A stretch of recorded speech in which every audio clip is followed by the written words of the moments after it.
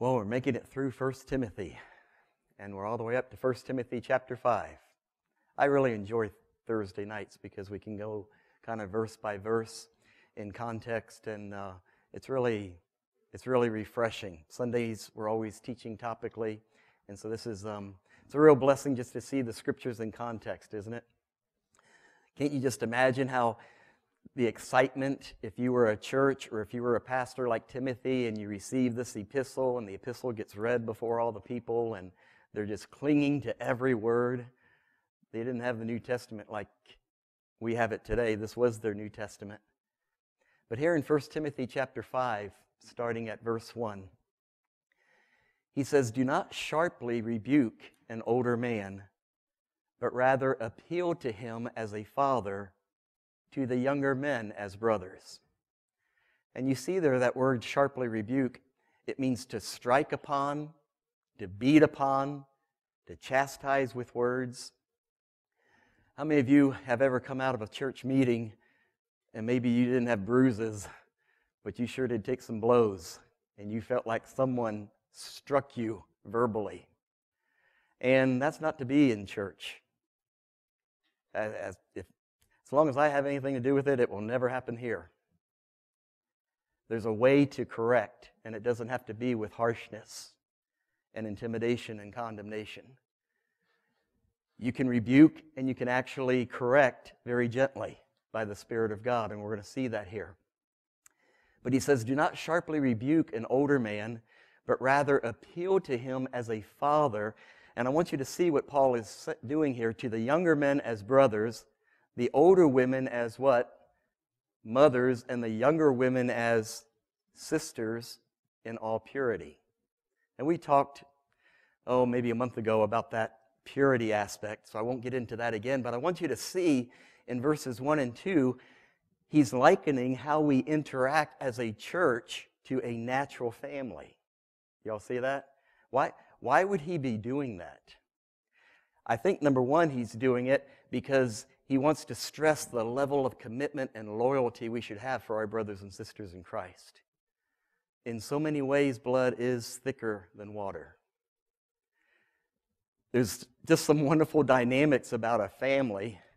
Maybe you can relate to this. Maybe sometime you and your brother are out and you say, "Yeah, this is my brother. Can't stand him. He drives me crazy. But if you try to hurt him, I'll kill you." Right? You all know that dynamic that's at work? And that's what he's talking about with the commitment and the loyalty. In a family, sometimes we take their love for granted because there's that understanding that we're family. This is all the family we've got. We've got to take care of each other. And you've got to love me because I'm your brother. Right? And so there's not that, in the family dynamics, if the family is healthy and the relationships are healthy, there's no fear of rejection and there's no fear of abandonment. Sure, you might fight every now and then like cats and dogs, and you might speak very directly into each other's life, but there's the whole concern of being rejected by that person is not there.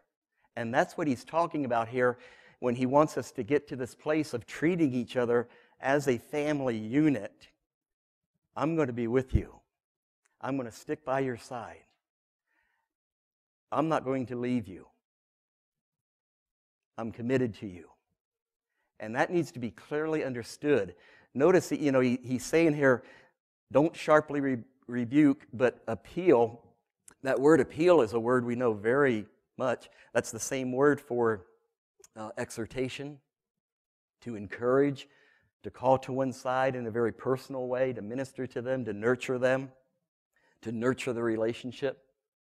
And so he's saying you should never have to treat anybody harshly in the body of Christ, but instead you should exhort them, encourage them. If there's something that needs to be spoken to, it's done in a very loving and committed way.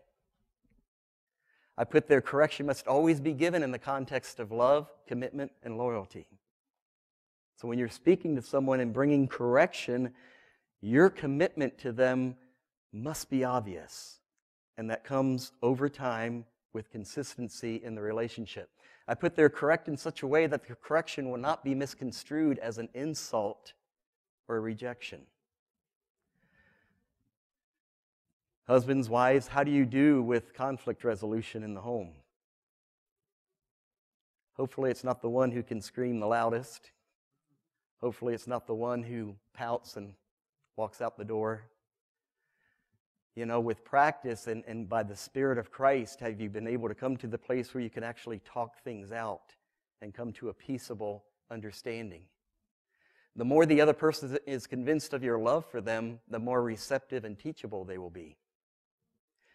What causes the walls to go up? What causes the paranoia to set in is because they're bracing, thinking, oh no, I'm about to be rejected. Or oh no, I'm about to be condemned. Or oh no, I'm about to get a guilt trip laid on me. When it's done with a spirit of criticism, condemnation, the walls go up, they freeze. You're not really going to get anywhere with the particular issue. But if you are convinced that they love you and they're not going to abandon you, you're much more willing to listen and to open up your heart. Correction must be given and received in the knowledge that you will do whatever it takes to help. You don't just rebuke someone and then walk off and let them struggle on their own. You're there, you pray with them, you seek God with them, you share with them what God has done in your life and how He's helped you through similar situations. And lastly, we must learn and practice speaking the truth in love. Truth is what you say, and love is how you say it. Always. Ephesians chapter 4, verse 15. 1 Peter chapter 4, verse 8 speaks to this. When he says, above all, keep fervent in your love for one another, because love covers a multitude of sins. What does it mean that love covers a multitude of sins? I put there just as a note, in a church family, we're not surprised by sin. Sin will occur, but we don't let the sin remain, and we don't let the sin divide us. And that is this commitment of being a family, where you love your brother, you love your sister, you love your mom, you love your dad, even with all of the flaws. And you're committed. You're not going to abandon or walk out on the relationship just because a crack showed up in their character. So when we say love covers a multitude of sins, we don't allow the sin to stay. The sin has to be purged, right? The leaven has to be purged out. The sin has to be corrected, but what we're saying is we're going to hang together on this. What was meant to destroy and divide, we're not going to let it do that. We're going to stay committed to each other, love one another, pray for one another, and we're going to see this sin driven out. But we're not abandoning you. We don't leave anybody behind. We're not going to let it divide us. Galatians chapter 6 and 2 Timothy, again, talk about the way that it's done. Galatians chapter 6, verse 1 talks about a believer. Galatians chapter 6, verse 1 could be talking about someone right here in this room, one of the faithful, a member of the family. Brethren, if anyone is caught in any trespass, you who are spiritual, restore such a one in a spirit of what? Gentleness, not harshly. Each one looking to yourself so that you too will not be tempted. And, I always used to read this verse and I was thinking, what is he talking about? I wonder what he's talking about. What would I be tempted by? Well, if someone's caught up in maybe some sin, you might be tempted to commit that same sin. That could be the explanation. But the more I've meditated on this passage, I really believe the temptation that he's warning against is found in verses 2 through 4. He says this, bear one another's burdens and thereby fulfill the law of Christ. For if anyone thinks he is something when he is nothing, he deceives himself. But each one must examine his own work, and then he will have reason for boasting in regard to himself alone and not in regard to what? Another. So this is what he's describing here.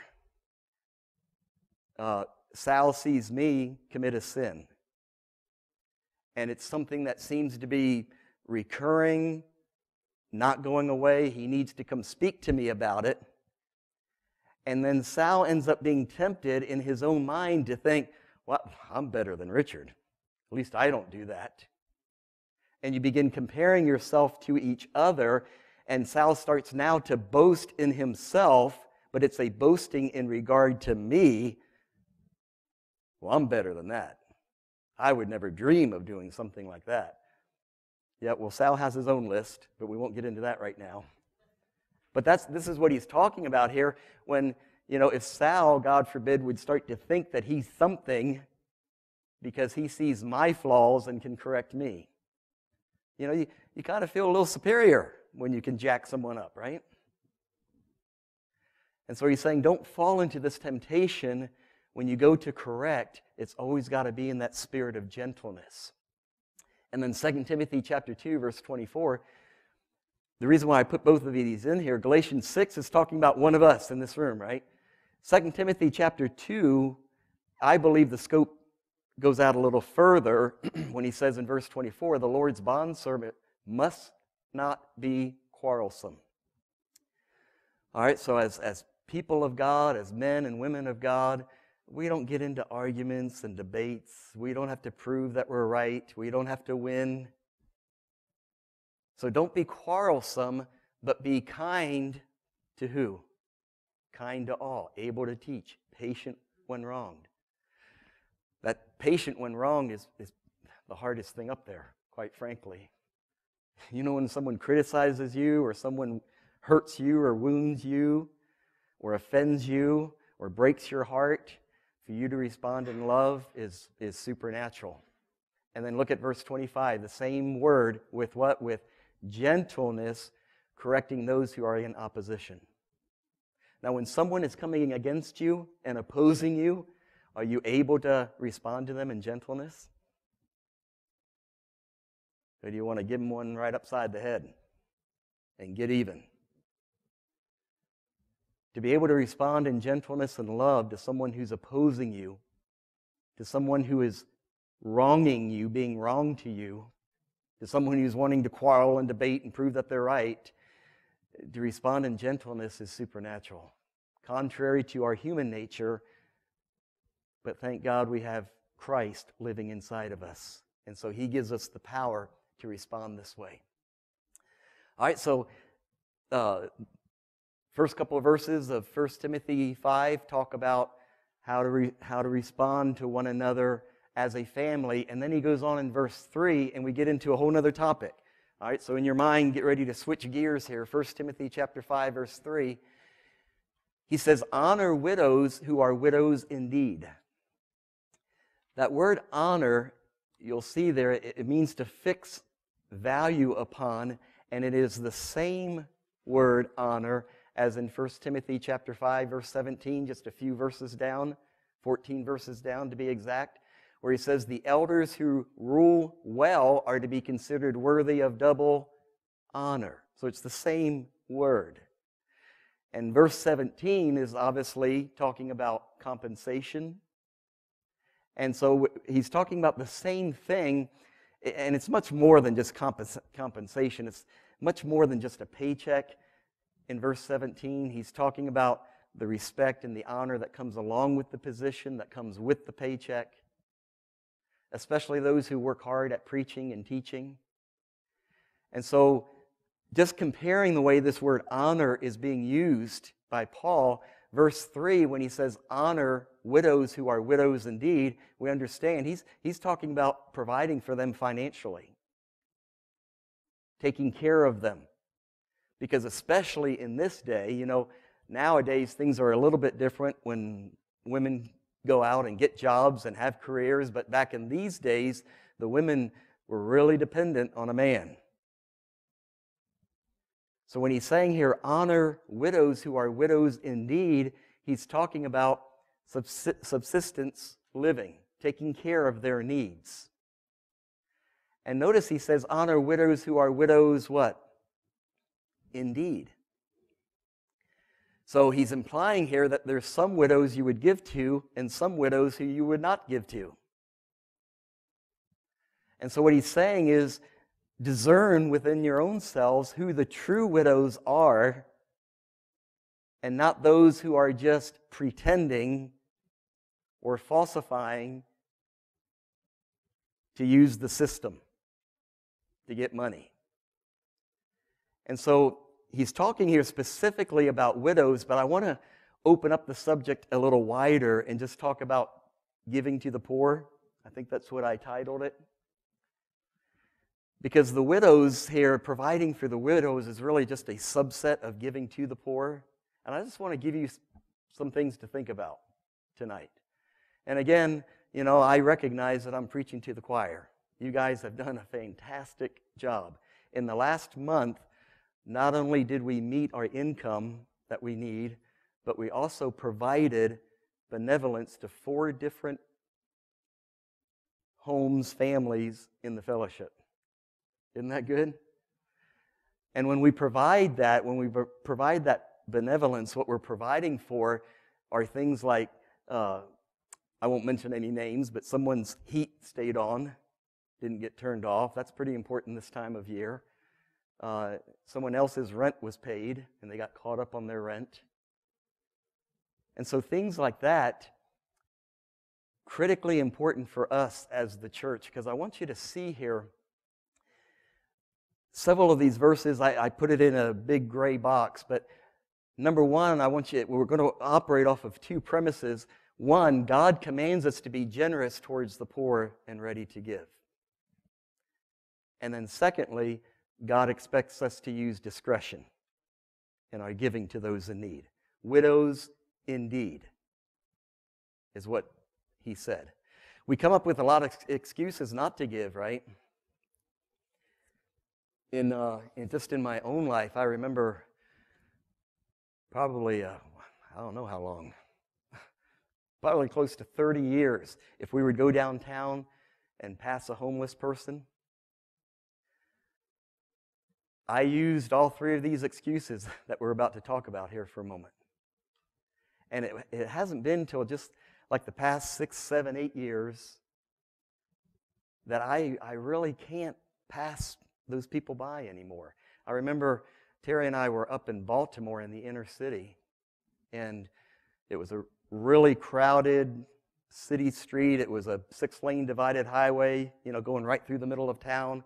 And we had to cross over at this crosswalk. And it had a median strip, a pretty wide median strip in the middle, 3 lanes on each side going opposite directions. And there was this guy sitting there, Indian style. And we were in this huge, well, not huge, we were in this big crowd of people. And you know how it is in the city, on the streets, when you're just kind of like going in a pack, but kind of being carried along with the crowd. And so we had to make it across the first 3 lanes first, dodging cars and pushing and shoving back with the crowd around us. And as we went over this median strip, there was this guy sitting there, and I looked into his eyes, and I have never seen such despair and misery. The guy it was just heartbreaking. And so we go by, and then we kind of dodge cars over the next 3 lanes. And when I got over there, it was interesting. Terry had seen the exact same thing. I just said, wait here, I've got to go back. I can't leave him. And she said, yeah, go. She had seen that same, I can't even describe to you the look in his eyes. And it was like someone reached inside my chest and grabbed my heart, and so I walked, and again, I'm fighting back through the crowds of people and dodging cars to get back to him. And I can't even remember, I know I said a few words to him. You can imagine, in that type of a situation, it's not really the time or place to have a conversation, but I said something to him, handed him some cash. And it really wasn't anything about what I said. It wasn't about the cash. I just desperately wanted him to know that he was seen. He wasn't invisible. Someone saw his desperation, and someone cared. And I think of James, where James says, if you don't do something about the need that you see in your brother, then how dwelleth the love of God in your heart? Can you really just turn away? Now, these are the excuses that we use a lot of time. Sometimes we think, well, that's their fault. They brought it on themselves. I remember, and I won't go into details, don't want to take too long, but I can remember Terry and I going through some desperate times earlier on. And the church at that time made an announcement. We're not going to lift one finger to help Richard, and because he brought this on himself and he needs to feel the pain. And I remember Terry's parents drove down from New Jersey 3.5 hours and picked us up, took us home, and began to love and care for us. Well, let me just say it this way. The church taught me one thing through all of that. And what the church taught me was, I will never again trust my heart, my need, or my failure to them. Never again.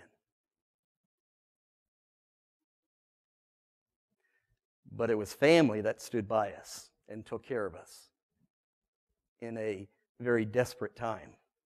And so, going back to those first verses in Timothy 5, verses 1 and 2, when it says, love as brothers, love as sisters, love as your mother, love as if it's your father, he's stressing that commitment to where a friend loveth at all times, the good and the bad, the successes and the failures. And I will not leave your side until we pray through this. You know, when we say it's their fault, they brought it on themselves, they're probably some dope addict or some alcoholic, or can you just think for a moment, did God do that to you? You know, sometimes we think, well, if I care or give to them, they'll just go out and do it again. That's like saying to Paul Jester, God looks down at Paul Jester and says, I'm not going to forgive Paul Jester. He's just going to go out and sin again. How would you like it if God had that reaction to you? None of us would be sitting here tonight, would we? I also put there the Christian's greatest qualities, the kindness, the compassion, the generosity. That is what makes us the most vulnerable. And I put there as a follow-up, if you don't like it, then don't be a Christian.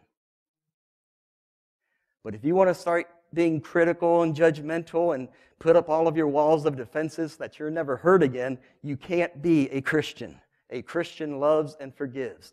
A Christian shows compassion even when they're being wronged.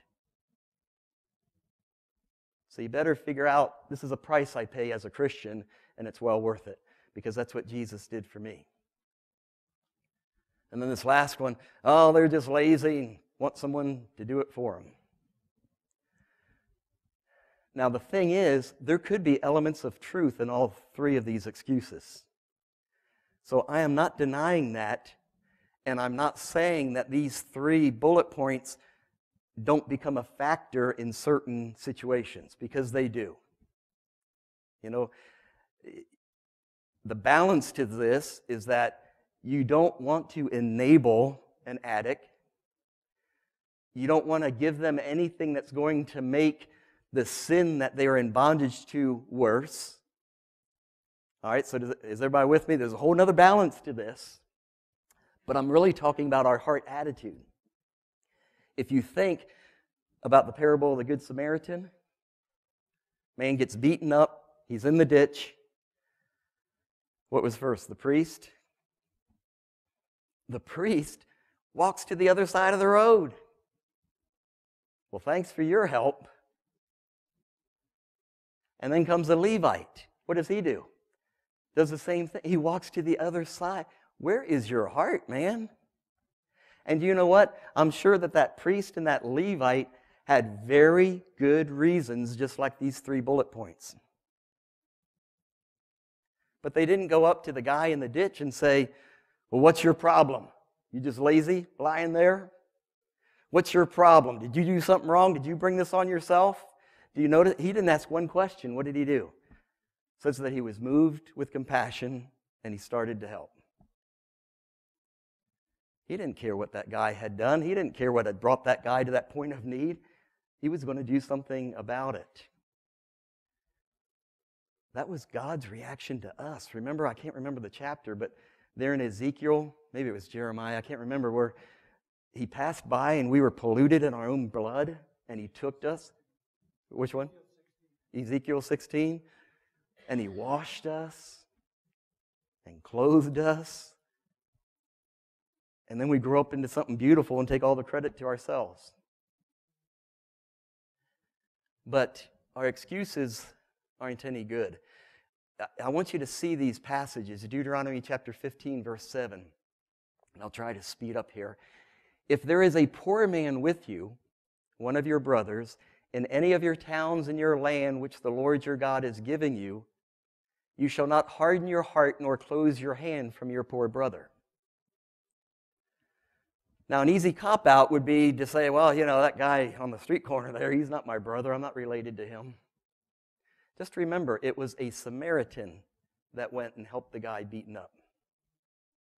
There wasn't any relation there. But you shall freely open your hand to him and shall generously lend him sufficient for his need in whatever he lacks. Talking about generosity, and one thing that I want you to see here is that providing for the poor is a strong biblical theme throughout the Old Testament and the New Testament. And I think we do a great job with the prison ministry, with the visitation ministry, with the street ministry, with being able to provide benevolence this past month. I think God is pleased with our efforts. I would love for that to grow.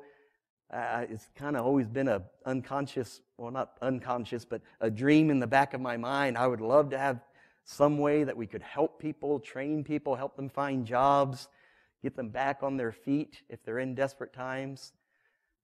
And I think the visitation, the prison, and what am I missing? The street ministry are just the seeds for that. I'm hoping and praying that it grows more and more into that. He says in verse 9, beware that there is no base thought in your heart, saying the seventh year, the year of remission, is near. Now remember, he's talking about the year of Jubilee, when all of the debts were forgiven. Which tells you something. This poor man in verse 8, in context, it's talking about him as if he's in debt. How many of you, I'm not helping that guy. He got himself in debt. He got himself into this mess. Why should I take my hard-earned money and get him out of his problem? But he's saying, make sure there's no base thought where you say, hey, the year of Jubilee is just 6 months away. I think he's got enough fat on his bones to last. He needs something to eat today. He can't wait 6 months. But you can see here in verse 9, how we rationalize and excuse ourselves. The seventh year, the year of remission, is near, and your eye is hostile towards your poor brother, and you give him nothing, that he may cry to the Lord against you, and it will be a sin in you. You shall generously give to him, and your heart shall not be grieved when you give to him. I'll never see that $50 again. That's what it's talking about here. When I go by now on a street like that and I give something to some of those people, it sets you free. It is such a liberty. And after I went back to that and ministered to that man, I was at peace. I could go on. Your heart shall not be grieved when you give to him, because for this thing the Lord your God will bless you in all your work and in all your undertakings.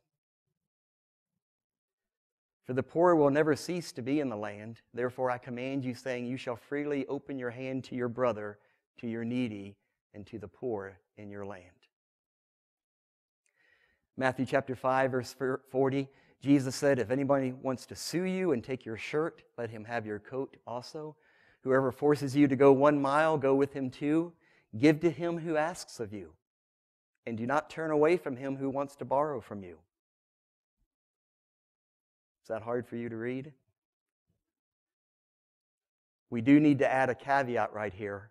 1 Timothy chapter 6, verse 8. If we have food and covering, with these we shall be what? We're talking about what does it take to survive? Food, clothing, and shelter. We're not talking about you've got to pay the guy's HBO bill. He'll be a lot better without HBO. Let it go. When we're talking about giving to the poor, we're talking about providing food, clothing, and shelter. All right? We're talking about the necessities of life. We're not talking about cell phones, internet bills, HBO bills, things that you can live without. Matthew chapter 6, verse 2, I just wanted you to see Jesus' assumption here. So when you give to the poor, do not sound a trumpet before you. Verse 3, but when you give to the poor, and you probably noticed it doesn't say if you give to the poor, it says what? So see, throughout the Old Testament, in the mind of Jesus and in the mind of the apostles, giving to the poor was a regular part of life. That was Christianity. Matthew chapter 19, verse 21, where Jesus is addressing the rich young ruler, he says, if you wish to be complete, go and do what? Sell your possessions and give to the... Remember Zacchaeus in Luke 19, verse 5? Zacchaeus hurries to Jesus.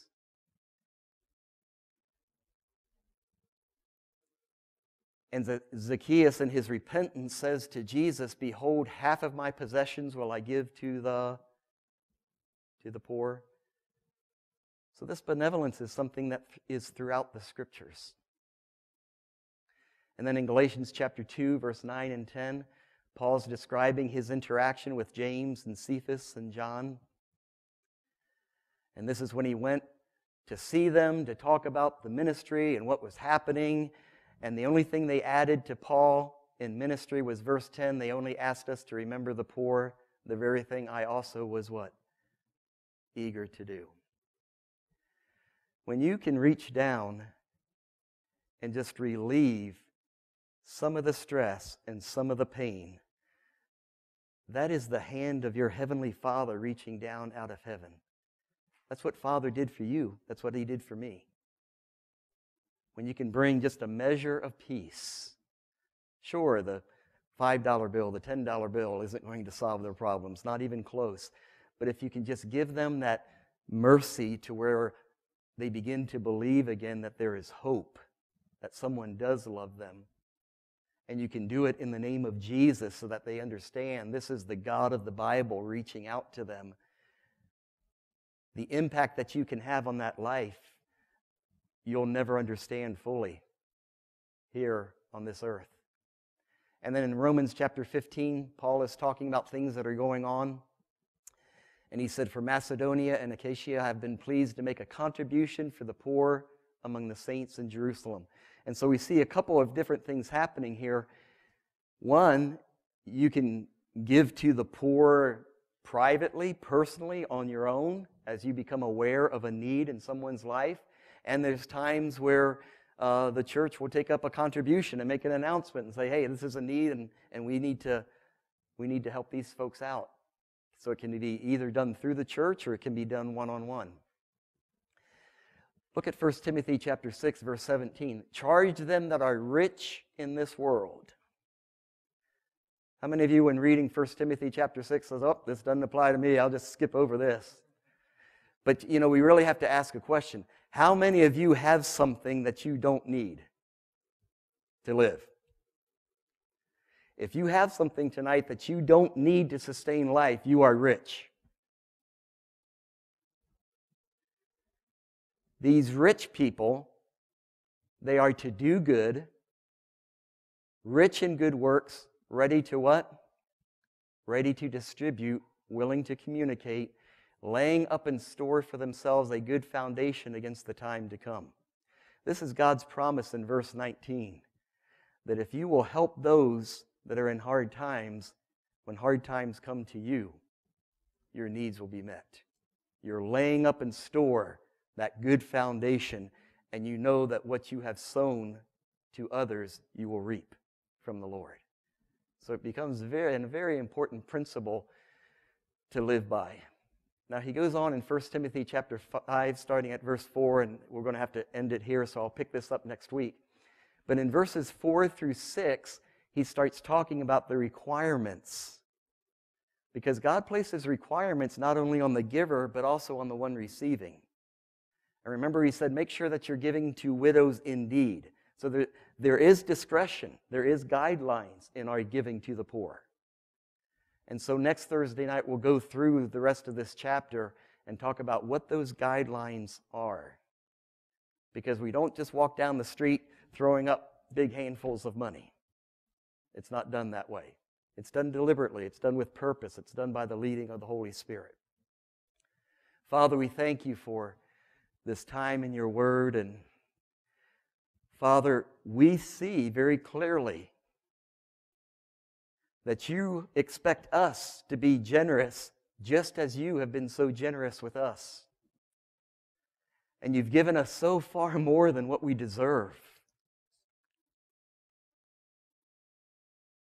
Father, I pray that you would soften our hearts.